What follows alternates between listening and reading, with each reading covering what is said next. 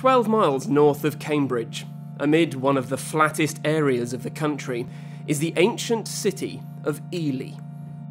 And dominating the very open landscape is the ship of the fens, more properly known as the Cathedral of Ely.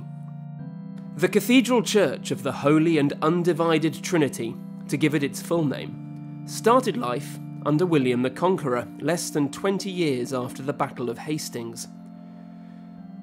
Many features were not added though for another 100 years, including the 212-foot tower.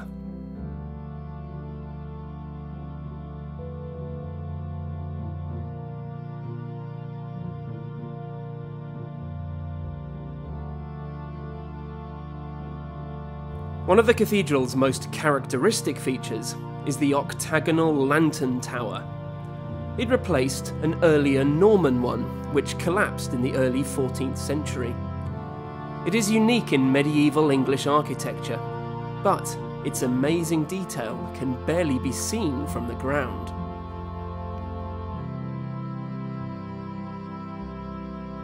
The Cathedral of the Fenlands makes for a spectacular sight.